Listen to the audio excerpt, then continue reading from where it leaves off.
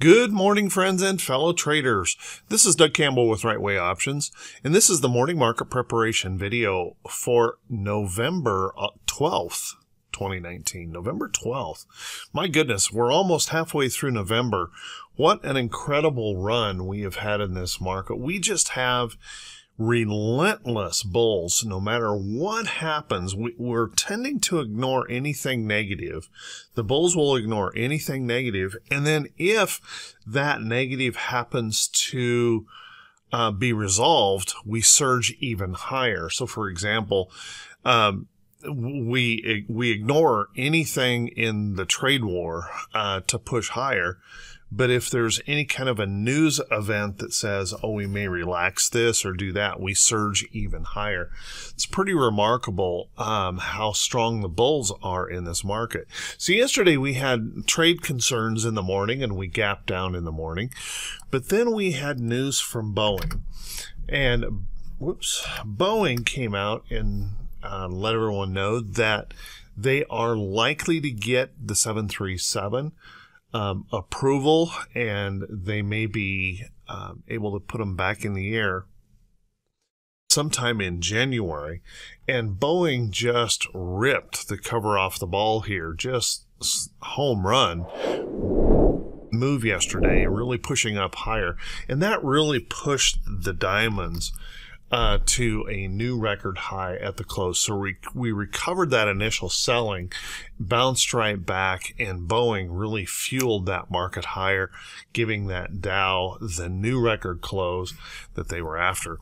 Now, during the night, we had, more concerns and things like that going on. But then we get a news report that speculates that the president is going to delay European tariffs.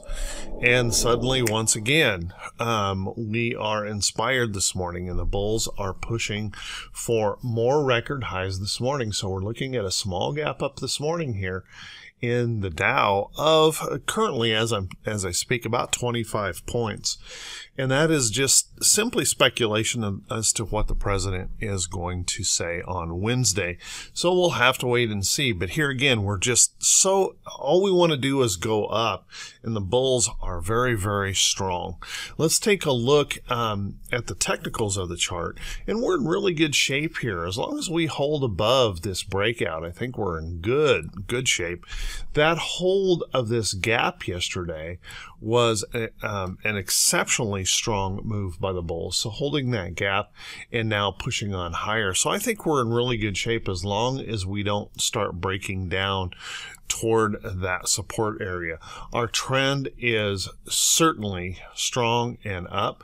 The only concern I have is that we may be a little bit far removed, that we're a bit stretched in the market, meaning that we're a little bit far removed from our moving averages.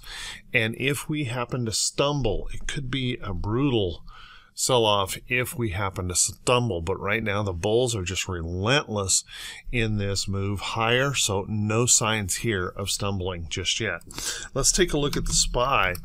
SPY, very, very strong, recovering its gap down considerably yesterday, and now this morning we're looking at another gap up. So we're looking at the SPY to gap up just slightly this morning. We haven't recovered all the way back to new highs. Obviously did not set a new record high, but as you can see, this is the 8 exponential moving average. We call that the T line or trigger line, and you can see we're just running this T line in this relentlessly strong bull move, just running. Now, one of the members yesterday, and I happen to agree with his comment, says at least some of the volatility has dropped off, and that's true. We don't have the huge open gaps and the whip back and forth that we've seen here in the market recently. We just are relentlessly bullish. And there seems to be zero fear in this market, which seems a little bit odd to me. But there it is. Whether it's odd to me or not, it doesn't matter. I have to follow the price action of the chart. and the price action is bullish, and we're moving higher. Once again, we're a little bit far removed from our 50-day moving average. That's my biggest concern, that we have stretched this rally just a little bit too far, but kind of interesting how it is moving right now. There's just no back off from the bulls. Let's take a look at the Qs. Qs largely the same, kind of an inside day yesterday, but once again we're looking at a bit of a gap up open as those bulls just continue to push. Could see record high prints in the market this morning here on the Qs, and it's entirely possible that we get a new record high close today if they continue to push the way they are at the moment. Once again, I'm just going to say that we're a little bit far away from that 50. When we start getting that kind of separation, we tend to get a rest or a pullback. So I want to watch that pretty closely, but as of now, we are bullish, and there's no sign of those bulls stopping just yet. They just want to go up. Let's take a look at IWM. IWM had a gap down yesterday, and there was a little bit of concern on my part that we might fail this level early on in the day. But the bulls came roaring back in, held that support level. So IWM is back in the game and holding up pretty well here, holding support levels after the breakout. That's a good sign. And we can see that we're looking at just a modest gap up this morning here in IWM as well. So we're green across the board. Futures just have no back off in them. We're just wanting to go up. Let's take a look at the VIX. If we take a look at that VIX, the VIX, kind of an interesting chart in that there's just no fear here. You can see we've dropped and dropped and dropped and dropped in fear. We do have a little support right in this area. Now, although we popped up yesterday with that gap down, those bulls rushing back in on that Boeing report, pushing that fear back down. So although we popped up, all we did was really confirm this area right in here as a downtrend resistance in the chart, and now the bullishness this morning is likely to push us back down toward this support level in the chart. You know, what can you say? Bulls are in control, and we have no fear over any of these news events that may be coming around. Let's take a look at T2122. Now, T2122 was a little bit interesting yesterday in that it actually continued to sell off as the market was rallying up. Now, what that typically tells me is that the rally was not broad-based. What I mean by that is we had very specific stocks that were moving, like Boeing, and they were pushing on big market cap stocks that hold a large weighting in their average. And by pushing those, they created that nice bullish move in the market. But overall, stocks were continuing to consolidate or pull back just a little bit. So now we have a situation this morning that we are right down here near 50 in the T2122 indicator, and you can see that now opens up plenty of upside room for those bulls to continue pushing higher. And I think that's exactly what they want to do. They just want to go up. And we have to keep in mind that we have an equal weight to the downside. This indicator doesn't tell us if we're going to go up or going to go down, but it just tells us how much room we have to go. And right now we have plenty of room for an upside move, and the futures are pushing toward that upside as we speak. So here we go, more bullish action in the market. Let's take a look at our economic calendar here for today. Economic calendar really doesn't have a whole lot on it to move us around. As you can see, we've got a parade of Fed speakers in the market. We've got a bunch of bond auctions and announcements. And other than that, there's nothing on here to really move the market around at all. So today, the focus will be on news events and the earnings calendar, which we have over 300 companies reporting earnings today. A few notables out there to be made aware of, like Tyson.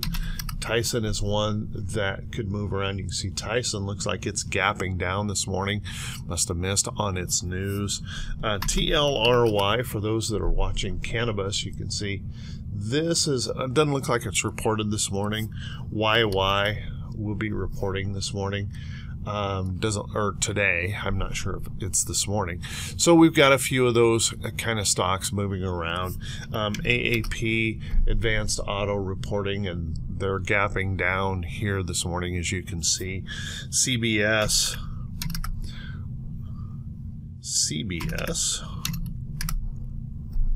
on that calendar looks like they are getting a positive response to their earnings. So a few of those kind of stocks moving around here today that we'll want to keep an eye on, and certainly affecting the market. Let's take a look at a few stocks that could be setting up for the day, a few stocks that may be of interest. But before we do that, guys, if you could do me a favor, if this is the first time you've seen these videos, please make sure to click that subscribe button on YouTube, and also click that bell icon when it pops up. That way you can be notified every time I post a video. By the way, I post a brand new video on the market virtually every day, unless I happen to be traveling, every single day on the market. And the purpose of the video is to help everyone take the time to look at the technicals, to see what's going on in the price action of the chart, not to predict anything. And if you find that helpful, if you could please click that thumbs up button and leave a comment. I truly appreciate everyone who does do that. That helps the algorithms continue to show these videos to more folks and keeps the channel growing. And you guys are awesome. I truly appreciate all of those things. And honestly, some of the comments are truly humbling. I really appreciate that. You guys are awesome. So with that, let's take a look at a few stocks that could be setting up. And before I say anything about some of these stocks, I want to remind everyone that these are not recommendations to buy or sell any security. What I intend to do with these videos is provide some good quality information without hyper prediction, but to also provide some stock ideas that you can put on a watch list and make an evaluation for yourself. Make sure that you're focusing on that. One of the things that's a terrible mistake for traders to make is to blindly follow. And I want to let everyone know that tonight in our public e-learning room 3, we're going to be doing a class. I'm going to be doing a class on overcoming common trading mistakes. And one of those common trading mistakes is blindly following. So if you're finding yourself getting caught in repetitive trading mistakes, you might want to attend tonight, and I'll make sure and put a link in the description below for that webinar link, and that is 8 p.m. Eastern tonight. So please feel free to come on over. So let's take a look at some stocks that could be setting up. PanW is one that I brought up yesterday to folks in RWO. PanW holding up pretty nicely. You can see we have a nice trend going on here and a nice bullish move on Friday. Now certainly you can see I have a resistance area marked in the chart. It's going to be really important for PanW to deal with that resistance, whether it be a further consolidation and then a pop out, whether it be a pop out and a hold and then an opportunity to buy. But keep that one in mind. PanW could be setting up and has been very strong here recently, showing lots and lots of bullishness. Let's take a look at SWKS.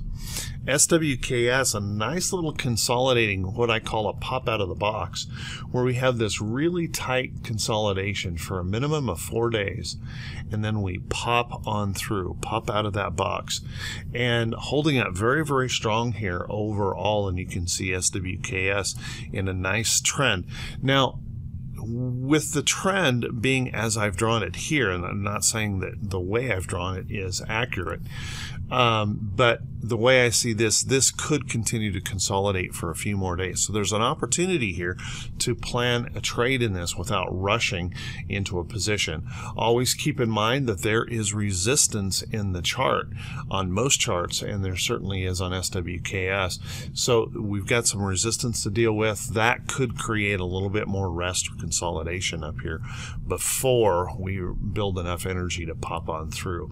Take a look at UNP.